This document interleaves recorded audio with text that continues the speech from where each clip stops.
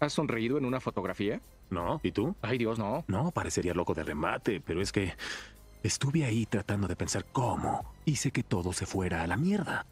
Digo, lo hacía todo por ella. Si ella era feliz, yo era feliz, era lo único que me importaba. Y es que ella era lo único que podía hacer que los duelos, los contagios, los animales salvajes, los indios y el horror impresionante del oeste en general fueran soportables.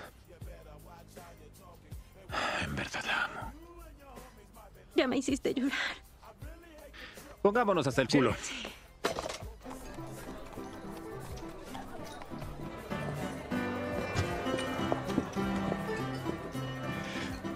¿Y qué vas a hacer? No lo sé. ¿Qué haré? ¿Suicidarme tal vez? Albert, sé que todo se ve horrible ahora, pero yo te prometo que aún hay mucho por qué vivir. ¿Ah, sí? ¿No crees? ¿Por qué hay que vivir en la frontera en 1882? ¿Ah? Oigan, les diré esto. Vivimos una espantosa era en la historia. El oeste americano es un desagradable, horrible, sucio y peligroso lugar. Miren esto. Todo lo que hay que no seas tú quiere asesinarte. Forajidos, gente enojada y ebria, putas sucias, criaturas hambrientas, contagios, lesiones mayores y menores, indios, el clima. Te puedes morir por ir al baño. Arriesgo mi vida a diario cada vez que voy a mi letrina. Hay putas serpientes en todas las llanuras. Y, aunque sobreviva, ¿qué podría matarme? El cólera. ¿Lo conocen? La mierda negra. La mierda negra. La nueva oferta en el club de las enfermedades del mes. Y, aunque sobrevivas a todo eso, ¿saben quién los mataría? El puto doctor. El doctor lo haría. Tuve un resfriado hace un par de años. Fui al doctor. ¿Saben qué dijo? Necesitas un clavo de oído. Un clavo en mi puto oído. Esa es la medicina moderna. Doc, tengo una fiebre de 39. ¡Ah, una patada de asno! ¿Y sabían que el pastor asesinó a 2 hombres? Nuestro pastor. No. Se los juro, a uno en un duelo y luego fue a matar a su hijo adolescente por miedo de que lo matara por vengarse. Oye, ¿y cómo es que sabes eso? Porque dio todo un puto sermón al respecto. Una lección sobre concluir las tareas. Por cierto, miren, ¿ven a esos de allá? Los que trabajan en las minas, ¿ven lo que comen? Costillas bañadas en salsa. Tienen que comer cosas picantes en cada alimento del día. ¿Saben por qué? Porque sus paladares están dormidos y jodidos por inhalar gas venenoso 12 horas al día en las minas. Ya no tienen gusto. ¿Saben lo que eso le causa a tus entrañas? Estreñimiento, cólicos, dispepsia, fallas del hígado, del riñón, hemorroides, inflamación intestinal. De hecho, cuando se tiran un pedo se mueren.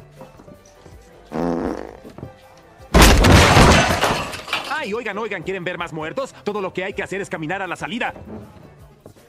Ese es el alcalde. Está muerto. Ha estado muerto ahí por 3 días y nadie ha hecho nada. Como moverlo, ni investigar su muerte o reemplazarlo con un oficial interino. En estos 3 días, el funcionario de rango más alto en el lugar ha estado muerto.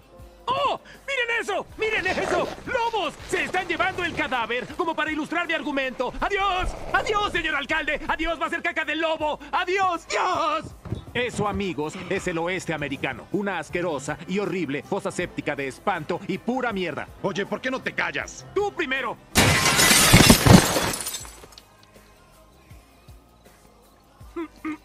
¡Au! Ruth, con más cuidado. Basta. Bien, entiendo. Solo vea que el doctor Harper te lo revise mañana. Oye, si pudieras oír lo que dices. Ahora sabes qué pasará si voy con Harper y le digo... Doc, revise las heridas. Y solo dirá, oh, tiene que doler, te pondré un pajarito para que te chupe la sangre. Pues tal vez... No lo sé, deberías tratar de hablar con Luis. Esa es una gran idea. ¿Sí? Diste justo en el blanco. Diste justo en el blanco. Aún acierto. Eso es. A ver. Tengo buenas ideas algunas veces, pero no dije ahora. Oye, viejo, no deberías montar tu caballo borracho.